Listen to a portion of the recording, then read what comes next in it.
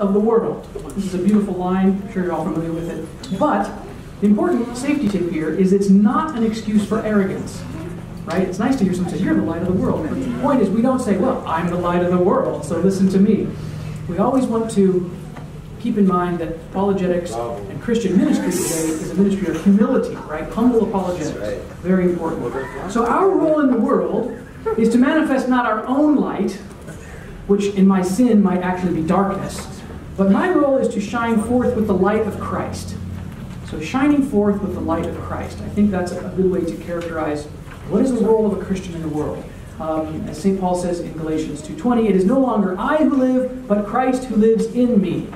So beautiful. And as my colleague, Father John Baer, reminds often, and I've picked this up, you know, there's that beautiful story in the life of St. Anthony, the great desert ascetic. You know, he'd gone into the tombs or the collapsed castle, whatever it was, and he'd done you know, hand-to-hand combat with Satan for months, you know. And then it's wonderful because when he comes out, it's of course St. Athanasius who wrote the life of Anthony, right? When he comes out, he says, and then Anthony was victorious, or rather, it was Christ who was victorious in Anthony. Beautiful. So it is no longer I who live, but Christ who lives in me. So we are to be the light of the world because Christ is the light of the world, right? This is not, I mean, Christ says this, you know, you are the light of the world. But then in John chapter 8 and chapter 9, Jesus says, I am the light of the world. So everything that we're called to do in terms of our mission, in terms of our evangelization, in terms of apologetics, all of that, we're called to do. I mean, Christ does everything first that he calls us to do. There's nothing that he asks us to do that he hasn't already done first. So now Christ says, I'm the light of the world, but it's important for us to remember, when, in John's Gospel, when does Jesus say that he is glorified? Do you remember? When he's on the cross. Exactly. When he's on the cross. So in John 13, when he had gone out, this is when Judas had gone out, Jesus said, now is the Son of Man glorified. So it's right after he's betrayed. Isn't that interesting? So it's precisely in Christ's betrayal that he is glorified. Now the Son of Man is glorified, and in him God is glorified. If God is glorified in him, God will also glorify him in himself and glorify him at once. So this is, again, you see that the thread that I'm weaving here is that we are to be the light of the world because Christ is the light of the world. But when is he glorified? When he's betrayed, when he is most vulnerable. So this is one of the things I think is really essential for our work of apologetics and evangelization, is this idea of vulnerability. We'll talk more about that later. But when we are evangelizing, when we're engaging with others in theological dialogue, are we making ourselves vulnerable? Right? That was one of the things that people mentioned, you know, that well, it's hard because you're a little bit afraid that somebody might ask you a question you don't know the answer to. So are we willing to be vulnerable to others? Are we willing to make ourselves vulnerable for the glory of Christ? In the same way that Christ made himself vulnerable to the glory of God the Father. So, who are we and who do we serve? So, Orthodox apologetics is, in my opinion, the true explanation of faith in Jesus Christ. That's the way I define Orthodox apologetics.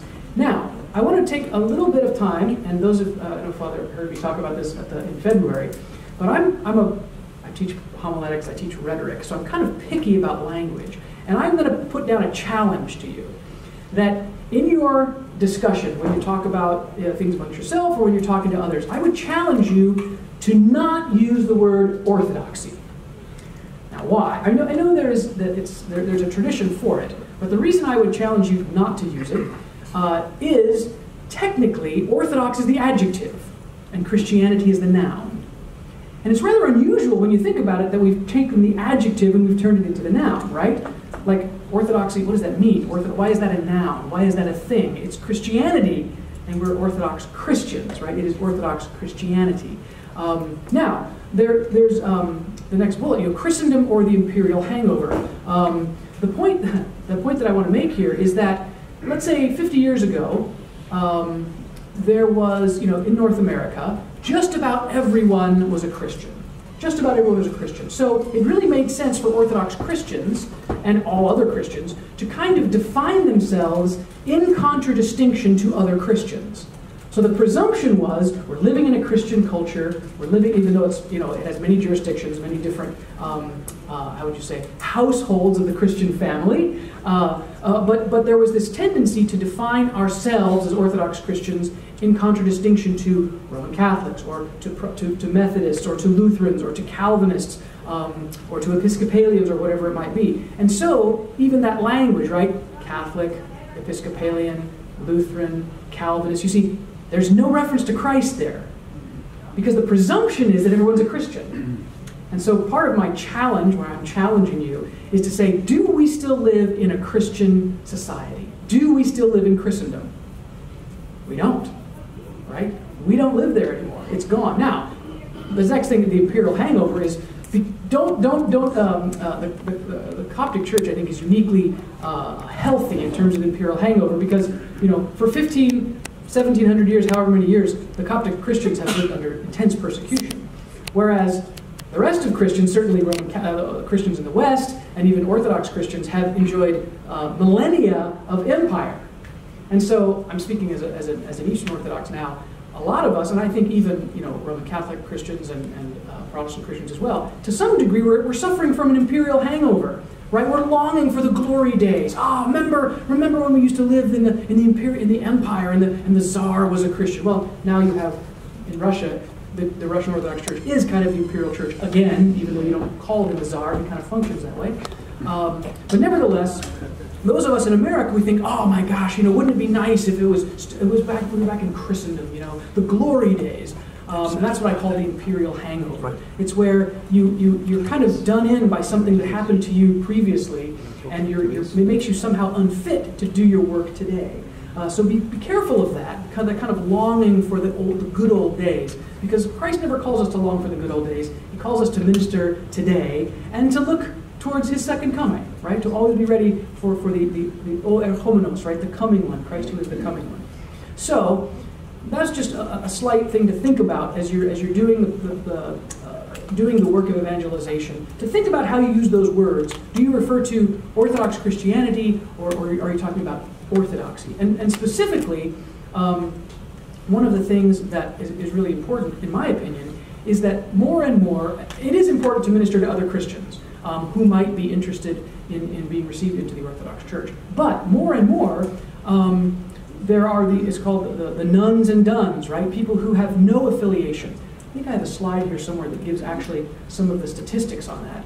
But the Barna Group, I think, or it was Pew Research, did this survey where they showed, over the last 5 or 7 years, there was a dramatic increase in people who said they had no religious affiliation at all. And so for those people, for people who have no Christian background, right? I mean, when you're my age, the vast majority of people in North America will have had no experience in church.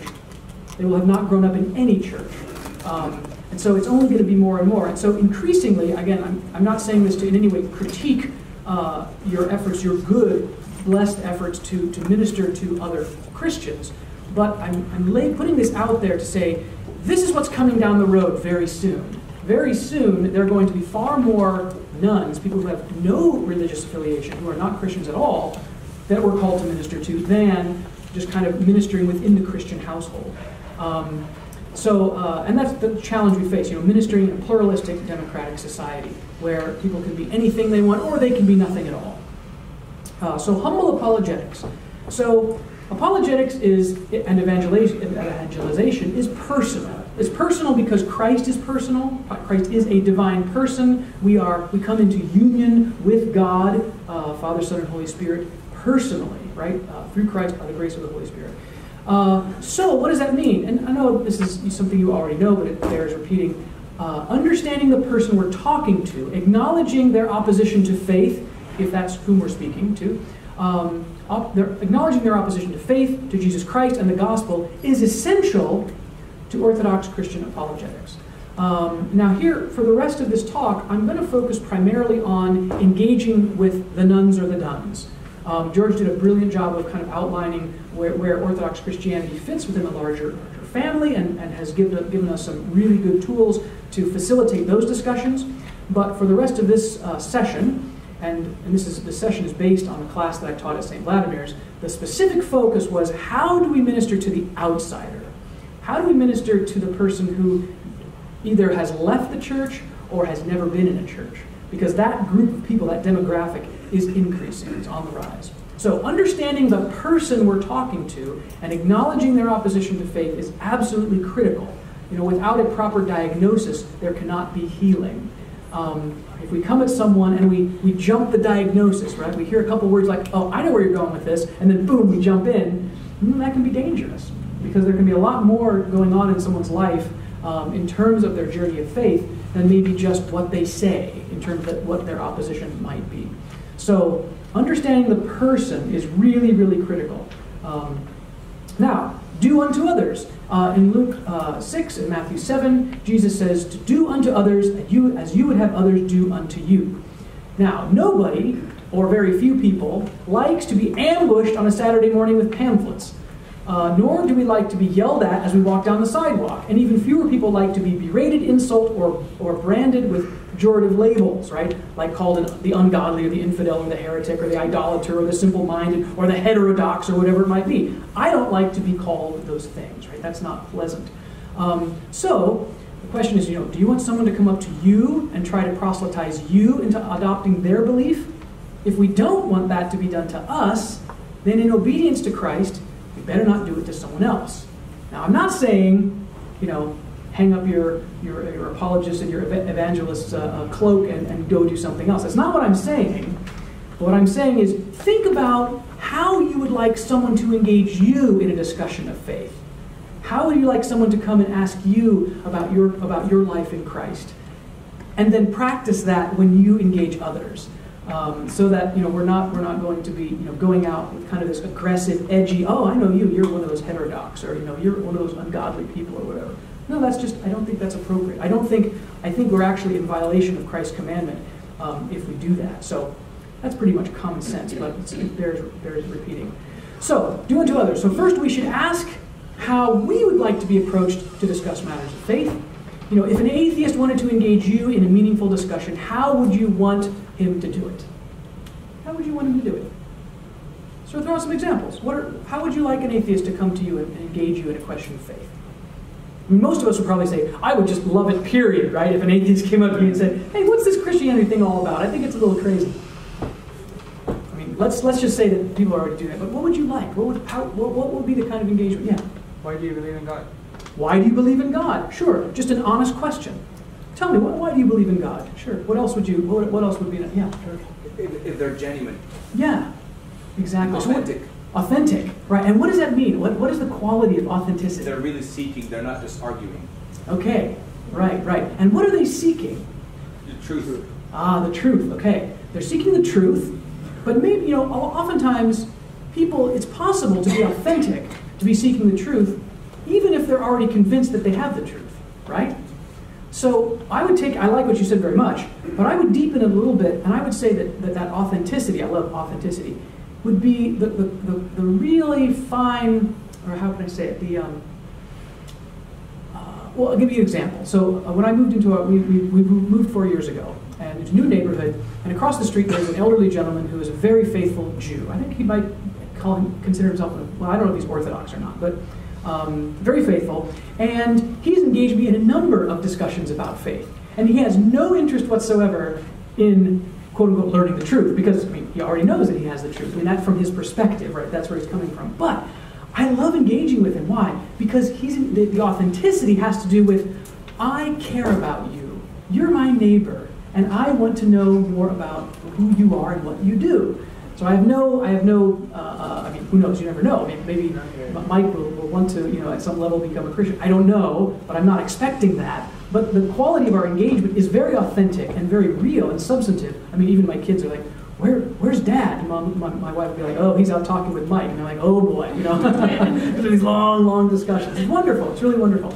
But anyway, that authenticity, I think, has to do with the authenticity of human contact. It's an expression of love, right? Even though, Mike wouldn't say, I love you, man, he wouldn't do that. But that's an expression of love, to care about someone. To care about someone, say, what are you doing? How are your holy days? Or, oh, Easter's coming up, what will you be doing? Or is your Easter the same date as all the other Christians this year? Or whatever, So that authenticity is really, really important. And yes, that's how we would like to be approached. Somebody else had a hand go up? Yeah. Like the question I want from like yeah, sure. Do you want to go grab a cup of coffee? Yeah, do you want to have a cup of coffee? Sure, absolutely. An invitation to dialogue, right? It doesn't even have to be an atheist. Maybe they're like just an agnostic, or somebody who's just, I don't know what I believe about faith, but I'm a spiritual person, but I don't think I'm a Christian. So, fun. I would want them not to presuppose that they already know what I believe and why I believe it. Yes. Oh, say that again. That they wouldn't presuppose to know what I believe and why I believe it. Yes, yes. That can be so. Oftentimes we can fall into that trap. We say, "Oh, wait, I studied Catholicism. I know what you all believe, So you believe blah blah blah blah, and you spit it out, and that can be so offensive, right? And so the idea is that authenticity would be, tell me about your faith. What do you believe? Or you could even say, I've heard that, you could say, whatever it might be. I've heard that, Orthodox Christians take Mary, Mother of Jesus, very seriously. How do you understand that in your faith tradition, right? Rather than saying someone's going to be, I understand that you guys worship Mary. Is that true? It's like, wait a minute, right? That's so annoying, right? Anyway, so yes. Did somebody else have a no? All right. So, but think about that, right? How would we want someone to engage us? And that's how we should engage them. So if someone who is spiritual but not religious wanted to speak with you about matters of faith and spirituality, how would you want her to do it? Again, same idea. So do unto others as you would have others do unto you. So now we'll get into the nuts and bolts of kind of like how we actually do this, and then we'll get to the exercise. So, and just so let me say a few things to you. So in in the course that I taught in Orthodox Apologetics, we had a number of books that we read, but then a large portion of the class, the students had to do field work. They had to do 6 hours of field work. And what they had to do was they had to have 6 hours of synchronous. That means they had to actually, where'd the coffee? Oh, there. They had to actually take them out to coffee, or they could do it on the phone, or they could do it via Skype. But they had to log 6 hours of synchronous discussion with someone who is an atheist, who is spiritual but not religious, somebody who's an outsider. And what we did then was, before I sent the students out to do this, we kind of went through a methodology. We said, well, how do you do this? What are some strategies that you can use? So we didn't just kind of toss them out and say, go. We said, how are you actually going to do this? So what I'm going to do is I'll run through with you some of the basic strategies that I used with the students and that they then took out into the field. A couple other things I'll mention before I go through the specifics. One of the things I did was I actually had my brother, I think I've mentioned my brother before, who's my longtime apologetics dialogue partner. I invited him to come and have a discussion with the class. So he Skyped in, we put him up on the screen, and I introduced him to the class. We had a camera so he could see the class. And I said, I just asked him questions. So, tell me about your spirituality. What's your spirituality? Tell me, what do you think about Christianity? So I asked him a number of these different questions, and he just talked. And so I didn't tell the students, look how I do it, that's the way to do it. But the nice thing was, they'd already kind of seen this kind of engagement. So they'd actually had a little bit of a taste of it. I even invited them. I said, do you have any questions for my brother? Would you like to chime in? So some of them asked him questions, and he responded, and it was really nice. And he said, hey, if any of them will have other questions, give him my email address, that's fine. So again, that point is, I was so grateful, thanks be to God, mission accomplished, that there was that connection, right? It was a human connection. Because that's really the nuts and bolts of evangelization, is the human connection. Are we able to establish a friendship, some sort of a friendship, some sort of a caring relationship, or as my dear friend Dr. Albert Rossi would say, or can we be a healing presence, right? So anyway, we gave them a little taste of what this looked like, and then we also went through some of the basic strategies that are used in clinical pastoral education. Has anyone done CPE or know what that is? No? Oh yeah, you have?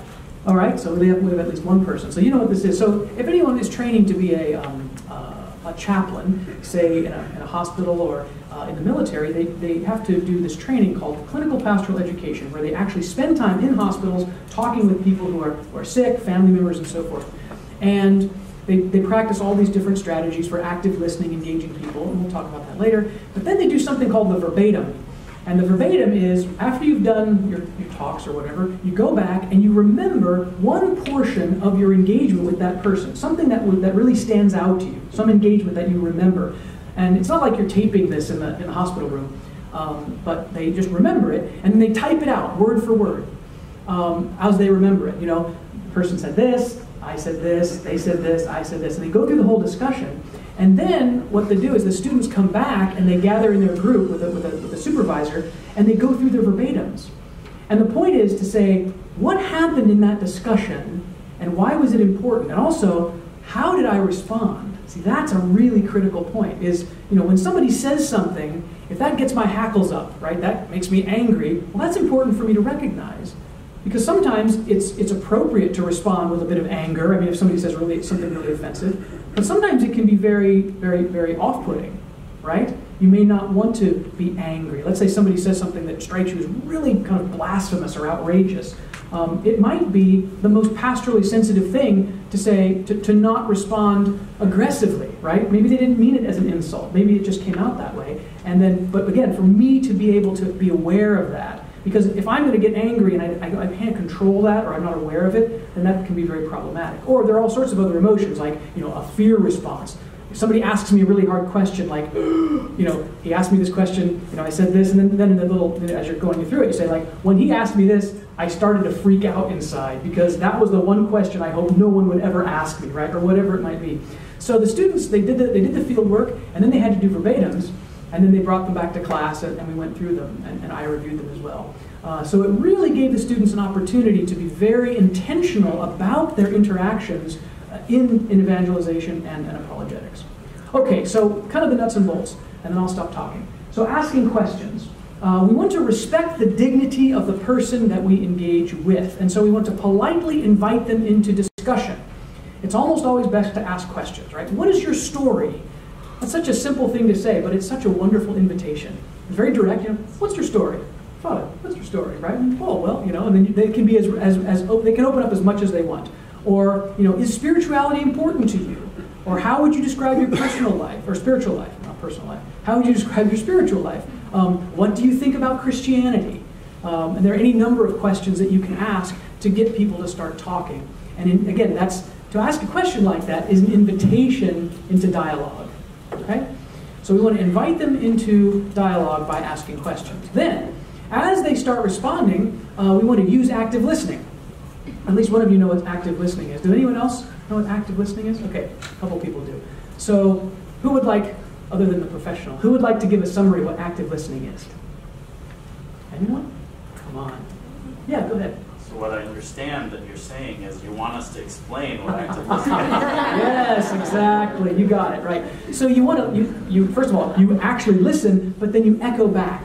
You don't have to always say it exactly, but you can give a summary. You don't want to. The point is, you don't respond with your own personal thing. So, for example, ask me some, Father, ask me some sort of really outrageous, or say something really outrageous to me, as though you were, an atheist or a non-Christian or something. What's up with your clothes?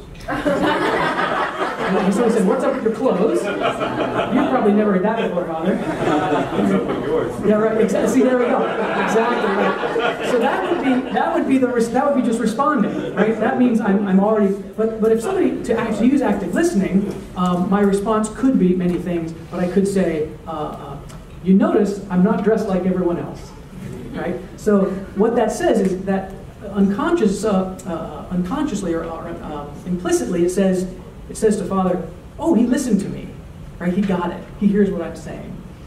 And so you can use active listening. It's an easy skill to pick up, but you just have to think about it. And it's tricky because normally we don't do it. Normally we don't actively listen. Normally, somebody says, "What's up with your clothes?" And then I very quickly do this mental calculation, like, is he insulting me? Is he a brother clergy? So is he just thinking like my tan cassock is weird, or is he just kind of funning with me because we're both kind of melting inside of this thing? That's like, I don't know what's up with my clothes, but I gotta wash them when I get home. So normally we do a quick assessment of what that comment meant to us, and then we respond.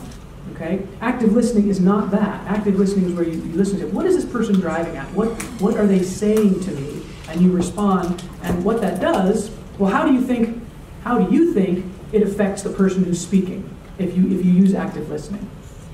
How do you think it affects them? It shows them that you're listening.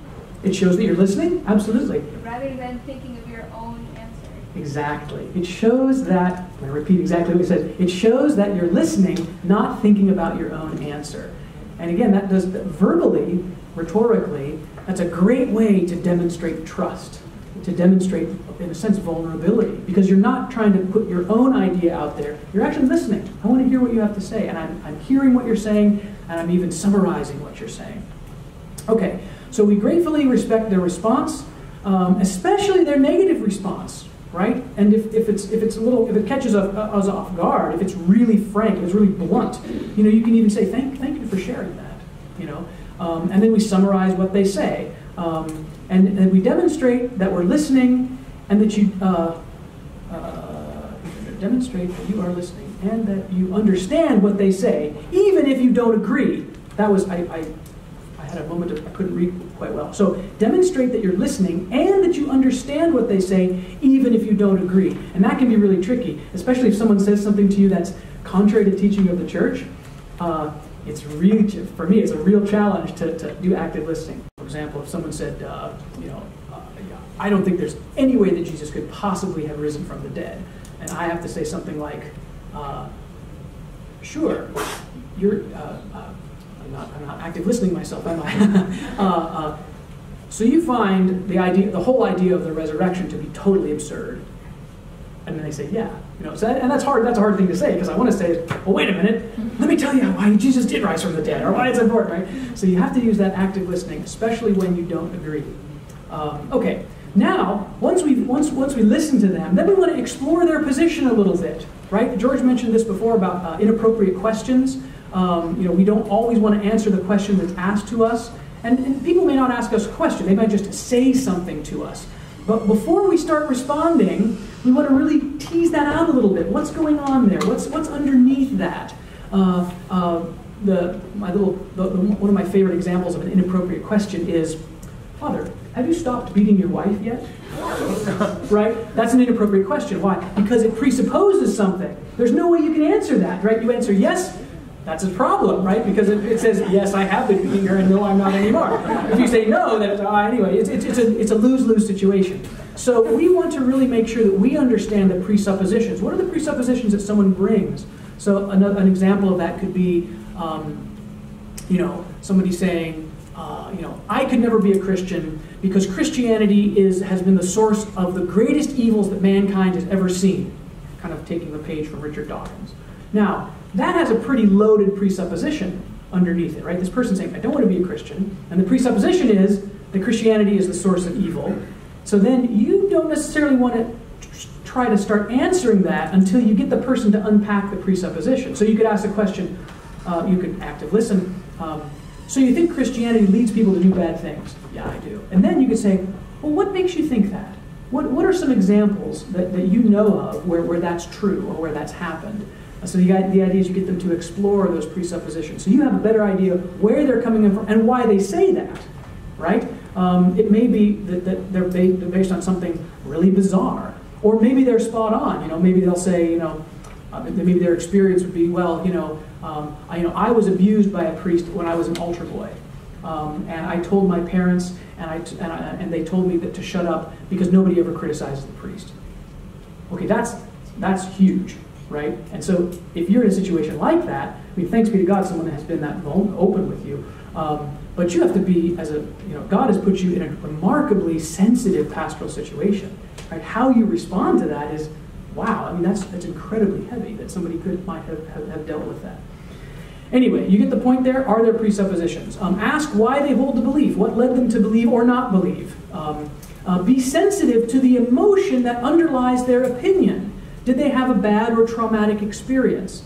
So this is really important. Be sensitive to the emotion that underlies their opinion. They might say something like, I believe this, or I don't believe this, or I reject this, or X or Y or Z. And then you want to think, this is where you're thinking, priests do this all the time, because when we're ministering to people, we know that there's like the whole person. There's like the intellect, and there's the mind, there's the soul, there's the spirit. And so you always want to, at least after a few crash and burns, I don't know about you, Father, but you get into pastoral ministry and you do things, you're like, whoa, that didn't work so well. You realize, gosh, there was more to this story, right? I needed to listen a little more. I needed to ask a few more questions before I started talking. But the point is, we're all doing this kind of ministry, even though most of us are not ordained. So the point is, be sensitive to the emotion that underlies the opinion. And also, the last bullet here is affirm truth whenever possible. Because somebody might say, like, I don't know, they might say something like, the Crusades, or I was trying to think of something else to, let's say the Crusades.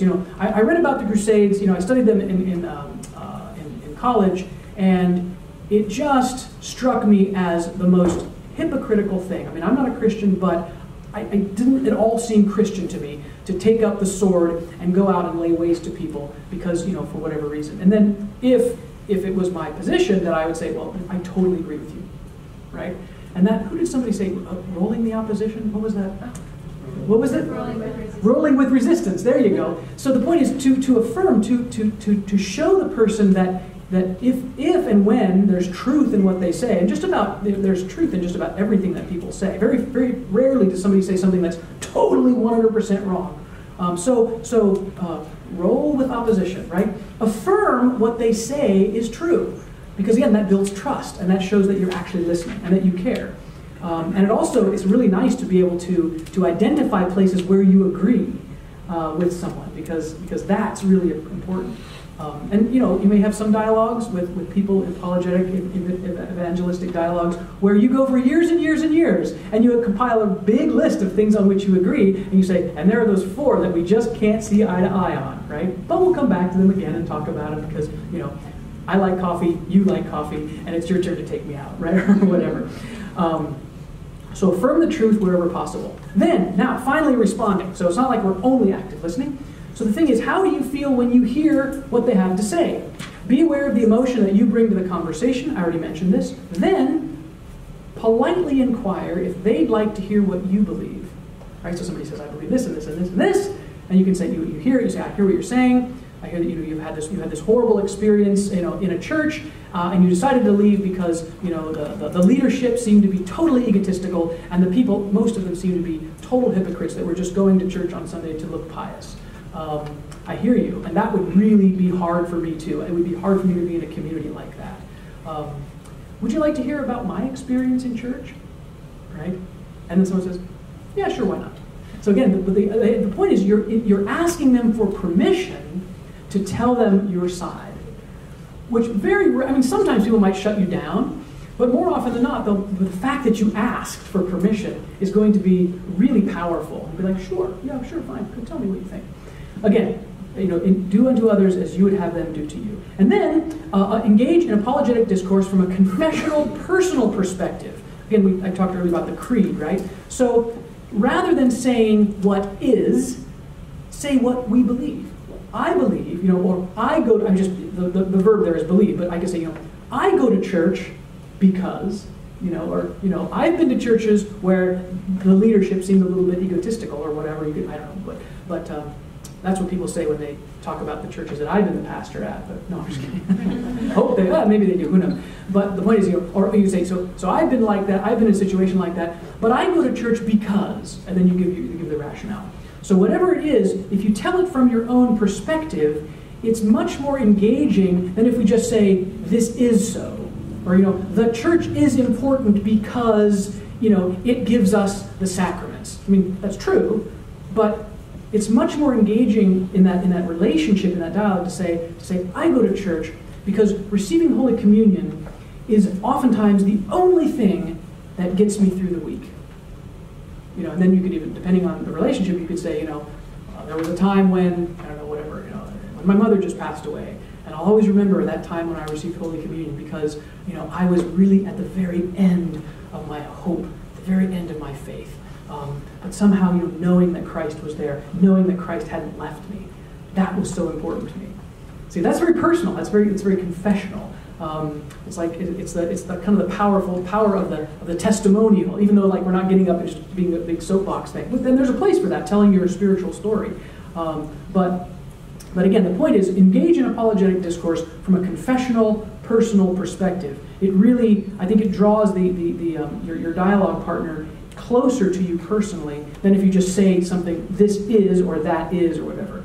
An abstract textbook answer may not speak to their concerns. You might think, I've got the perfect answer for this, right? Then right? It's almost like the perfect textbook answer can sometimes feel like ordnance that you're loading into a high-powered rifle. I got just the silver bullet here. Silver bullet, right? Well, it was Father Bishop was talking about it. What's a silver bullet? Anyway, I'm not sure I heard that reference before. Anyway, so you load that here. I've got a special ordnance right here. The copper top. Boom, right? And the person says, well, gosh, that wasn't very personal. You just unloaded this kind of bullet of apologetic data on me, and do you really care about what I'm doing? So sometimes the textbook answer, the abstract textbook answer, may not speak to their concerns. We want to demonstrate that faith is a living, vital part of your life. So in your answers, you want to be as, again, the point is not that we're like ditching reason and we're going solely for emotionalism, right? God forbid you should leave here and think, Father Sergius is just about being emotional. No, that's not what I'm saying. What I'm saying is, it's the Orthodox Church is not the either-or church. It's almost always the both-and, right? Think about our doctrine of the Incarnation, right? Is Jesus God or is he man? No, we don't say that. He is both. He's both and, right? He's both God and man. Almost always a both and answer is what Orthodox theology, Orthodox Christian theology leads us to. Anyway, so demonstrating that if faith is a living, vital part of our life, we want to be both and in terms of our rational, intellectual, philosophical, theological framework and the way we explain things, but also we want to demonstrate how that faith that is described by that rational discourse is meaningful to me, is life-giving. Yeah, Father. Please. How do we balance, so I understand when you're speaking about the confessional personal perspective in the sense that I'm speaking about what I believe, but how do we avoid falling into the trap of, because there are many Christians that simply have like a private interpretation of Scripture where each person just interprets Scripture as they see, and so, whenever we hear, I believe, then it could be, are you telling me about like your own personal interpretation of what you believe? Or, I feel like some of the things that we want to communicate to someone when we're telling them this is what we believe is that our belief is not based on my personal interpretation, but based on, a reading of the church fathers, or, it's a communal faith that we believe as a whole for different reasons. So I understand exactly what you're saying, but how do we balance that with the idea that this is not my own just private interpretation? Right. That's a great question. So first of all, we would never want to say that. We would never say, well, my personal interpretation is. And I think you can, it's pretty, well, to be sensitive to where the person is and where that discussion is. Is it appropriate to say, in the Orthodox Church, we believe, right, or whatever. Because oftentimes, again, we're talking about nuns and nuns here, right? We're talking about people who have little to no Christian connection. If you say, the Bible says, they're like, well, big deal, right? And for some people, that might actually be a negative. Like George was talking earlier about, don't use a Bible verse, right? Because that may not work for someone. So I think you just have to be sensitive to it and recognize that if you say, well, the fathers teach, that might be a non-starter for someone. Like, okay, which father? What are you talking about? I don't get that. Like, so, or you could say, well, I read this book by Saint Athanasius, this Christian who lived, in whatever. 4th century, 4th century Egypt, and he said and I find that is just incredibly important to me, and this is what the church believes. Well, anyway, so but the idea is always to keep it as personal as possible. But you're right, without giving any implication that, well, this is just my own thing. Like, I'm giving you the gospel of Sergius, like, right? No. We're proclaiming, the faith that we have received from the church. From the fathers and the apostles. That's a great question. Did that kind of answer? Yeah, good, great. Okay, so living vital. All right, so vulnerability, right? We don't want people, especially non-Christians, to know that we struggle with our faith or have doubts, right? That's one of the fears that we were talking about. Somebody asks a really tough question, And let's say they hit you like, you're like, oh gosh, that's actually something I struggle with. How do I answer this? I don't want to show any fear. It's like sometimes the advice they give if you're walking past an aggressive dog, show no fear. It's like, okay, show no fear, right? How do I do that? Just thinking show no fear makes me afraid. So I think I show no fear. But if somebody asks you a tough question or asks you a question that really it's personal, then I don't think there's anything wrong with saying, a possible way to answer that would be, yes, the church teaches this. This is the teaching of our church, and I have to say that sometimes this is really difficult for me to understand. That's okay. That's perfectly okay.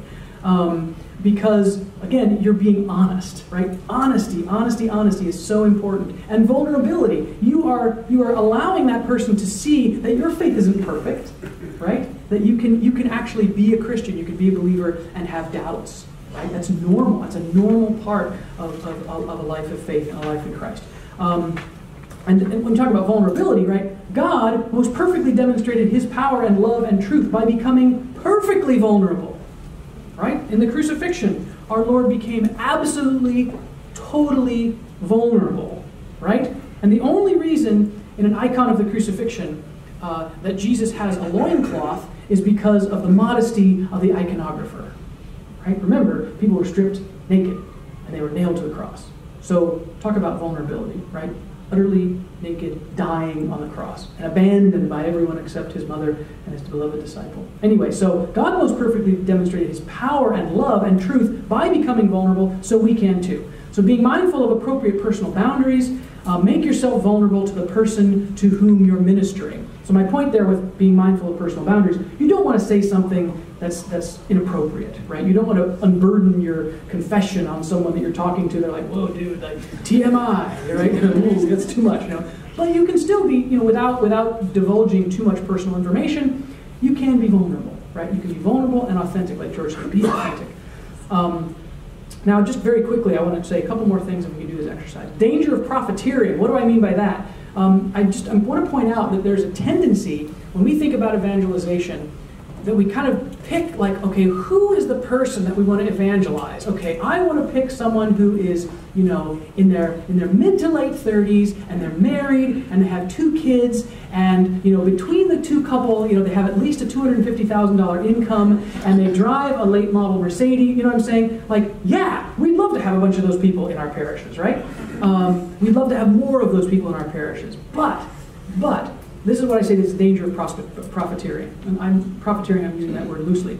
St. James gives us a really powerful word about that. He says, "My brethren, show no partiality as you hold the faith of our Lord Jesus Christ, the Lord of glory. For if a man with gold rings and in fine clothing comes into your assembly, and a poor man in shabby clothing also comes in, and you pay attention to the one who wears the fine clothing and say, 'Have a seat here, please,' while you say to the poor man, 'Stand there,' or 'Sit at my feet,' have you not made distinctions among yourselves and become judges with evil thoughts? Listen, my beloved brethren, has not God chosen those who are poor in the world to be rich in faith and heirs of the kingdom, which he has promised to those who love him? But you have dishonored the poor man. Is it not the rich who oppress you? Is it not they who drag you into court? Is it not they who blaspheme that honorable name which was invoked over you? If you really fulfill the royal law according to the Scripture, you shall love your neighbor as yourself, you do well. But if you show partiality, you commit sin and are convicted by the law as transgressors." So, my point here is, be careful, just be aware of the tendency to want to evangelize the handsome, the powerful, the impressive, the pretty, the rich, right? Because our calling is to minister to the weak, right? All those examples in Matthew 25, when Jesus says, when I was hungry, you fed me. When I was thirsty, you gave me a drink. When I was a stranger, you invited me in. When I was naked, you clothed me. When I was sick, you visited me. When I was sick and in prison, you visited me. So Jesus is talking about ministry to the weak. And the point here is that the fat, dumb, and happy have little need for a Savior. So on a functional level, somebody who thinks that they have it all together and they don't need a Savior and they're rich and they've got everything lined up and their career's going great and they've got $2 million in the bank, blah blah blah blah blah blah blah. Now, I'm not saying that they don't need a Savior, and I'm saying that if they come to you and they engage and they want to know about faith, then by all means, proclaim the good news to them. But keep in mind that coming to that person and attempting to engage in faith, in a discussion about faith, and engage in an evangelical apologetic discourse is going to be kind of tricky, because they're going to be like, especially if they're atheists, or if they don't care anything about religion or faith, they're going to be like, I have other things to worry about. Like, this doesn't bother me. Like, why are you wasting my time? Whereas there are so many people in this world that are suffering so badly, right? Suffering so very badly. This is my statistic from the Pew Forum. In the last 5 years alone, the unaffiliated have increased from just over 15% to just under 20% of all U.S. adults. Their ranks, so think about that, 20%. What's 20% of, how many, there are 300 million people in the United States? Quick math, that's 600,000, right? No. What is it? 20% of 300 million is 60 million. There's 60 million people out there who have no formal affiliation to any religion. Their ranks now include more than 13 million self-described atheists and agnostics, nearly 6% of the U.S. public, as well as nearly 33 million people who say they have no particular religious affiliation. So, there are many people out there who have no connection to Christ whatsoever. The last thing I'm going to mention, this has to do with ministry to the weak. I told this story to Father yesterday. Do any of you know the story, maybe you all know, the story of Deacon Lawrence, the martyr Lawrence of Rome? Great story. So Lawrence was the deacon, and he was serving with Pope Sixtus, and there was a persecution. And the governor came and arrested the Pope, and he was taking him to trial for being a Christian. And Lawrence said, I'm going with you. And the Pope said, no, Lawrence, you have a job. It is not your time. He said, stay and care for the poor. That was his ministry as the deacon. That was what he did. He said, you need to stay and care. So they took the Pope away, and they tried him, and they executed him. He was a martyr. And so Lawrence kept doing his work and ministering and serving. And at some point in time, they came and they arrested Lawrence, and they took him before the governor. And he said, are you a Christian? He said, I am a Christian. And he said, well, I understand you're also a deacon. I am a deacon. He said, I understand your job is to care for the money and the alms and the finances of the church. He said, yes, Your Excellency, that is my job. He said, then I want you to bring me the riches of the church. And Lawrence said, Your Excellency, that is going to be difficult, because the church is very, very rich. And the emperor, the governor, he put his hands and he said, well then, he said, how long will it take you to bring me the riches of the church? And he said, I'll need at least 3 days or a week. And so the governor said, very well, you have a week, so do it and bring it back to me in a week's time. Lawrence said, okay. So he went out, he got the leaders of the church together, and he said, sell everything, give all the money to the poor, to the poorest of the poor, to the lame, to the lepers, to the widows, to the orphans, to the prostitutes, to everyone. He said, give it all away and ask them if they would be kind enough to come before the governor's residence at the end of the week. So a week comes, Lawrence is there, and the square in front of the governor's residence is filled with the offscouring, the trash, the rabble, the throwaway people of Rome. There they are. And the governor says, Lawrence, he said, what is the meaning of this? And Lawrence says to the governor, behold the riches of the church. And the governor ordered that he be executed. And Lawrence was a very cheeky saint, very cheeky martyr, because as they were roasting him over the coals, they burned him alive. He said to the executioner, he said, I'm done on this side, you can turn me over now. There you go. But the point of the story is, what is the riches of the church, right? The riches of the church are the poor, the weak, the lonely, the abandoned, the hopeless. And those are the people that will probably be, in my experience, those are the people that will probably be much more prone, much more likely to engage in a discussion about a Savior, because they know they need a Savior. One more quick little story. The pastor at the parish where I'm attached, he's gone to Africa a number of times. And he tells these amazing stories about how he goes out, and they go out into the middle of nowhere, Africa, and they go to a village, and he'll preach, right? And there's someone to translate, and he'll finish preaching, he'll preach for like 20 minutes. He'll stop, and then the people will start yelling, there'll be a commotion, and the translator will say, Father, they want you to preach more. And so then he'll preach another 20 minutes, and he'll stop, and there's another commotion. What do they want? They want you to preach more, right? So they come out, right? If they see the priest coming, they'll just come out of the village, and they'll meet him, right? And they'll say, preach to us, give us a word, teach us about Christ. Now, they don't do that in New Haven, Connecticut, right? Do they do that in Dallas? Do they do that in Dallas? Do they do it in Houston? I don't know. But the point is, if people are fat, dumb, and happy, they probably don't need a Savior. They don't think they need a Savior. But the more that we can reach out to those who are in need, those who are suffering, those are the people who are probably much more primed to hear that word. Okay, so Eric, how much more time do we have? We have no time. We're out of time. I've used up all the time.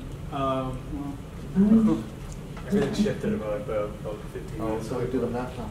Oh, the panel discussion. I've gone 5 minutes into panel. I'm sorry. I talked too long. Oh, okay. All right. Yeah. So what we can do is we're going to just try a little bit of role playing for active listening. So if you remember, if you don't remember, well, here's what you're going to do. So we're going to pair up. So find a partner, and then listen to all the instructions first. So just find a partner, any partner, and then what I want you to do is I want you to think of one of you to think of, or actually both of you, think of like your toughest question about faith, either one that you've heard or one that you have or one that you had at some point in time. Think like, what is your toughest kind of perspective? Like if you were going to be opposed to Christianity, what would be the toughest question you can think of? And then what I want, so one of you will be the nun or the dun, right? The outsider, not a Christian, just some outsider. And then the other one, the Christian, then I want you to invite that person into dialogue, right? So you start off by saying to the non-Christian, so tell me your story, or tell me what do you think about Christianity, or tell me about your spiritual life, or something like that, and invite that person into dialogue and do active listening. And what we'll do is we'll give you, let's say, we'll try 7 minutes, 7 minutes each. So you do 7 minutes, and I'll ring the bell, and then you swap. And then you can role play again. So do you understand the instructions? So find a partner, think of your toughest question, toughest opposition to Christianity, and then play that role as the non-Christian, and then have the Christian practice this kind of humble apologetics where you're asking questions, you're active listening, and then you're inviting, you're asking for permission to share your perspective, to share how you live the teaching of the church that we've received. So, make sense? Excellent. All right. So pair up and let's do it.